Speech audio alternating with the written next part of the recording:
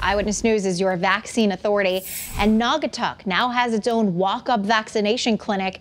Griffin Health opened it up a few days ago, and it's able to vaccinate thousands of people every week. Channel 3 Waterbury Bureau Chief Dennis Valera takes us inside.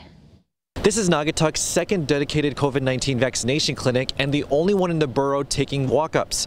It is open 7 days a week. The clinic uses the Pfizer vaccine, and while walk-ups are welcome, you can still make an appointment through VAMS to get vaccinated. Griffin Health says the clinic is set up to administer 4,000 doses a week.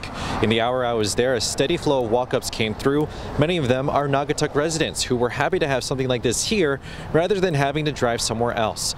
Griffin Health's communications director, Rob O'Mara, says that was the point. What we're all about is providing accessibility to the vaccine, and this particular location was strategic in placing the vaccine among a community that particularly had a higher level of need for the vaccine. Now this clinic runs from 7 a.m. to 6 p.m. during the week, and then 7 a.m. to noon on weekends. Later on Eyewitness News at 6, we'll go into how Griffin Health stocks up its walk-up clinics and how they make sure no dose is wasted.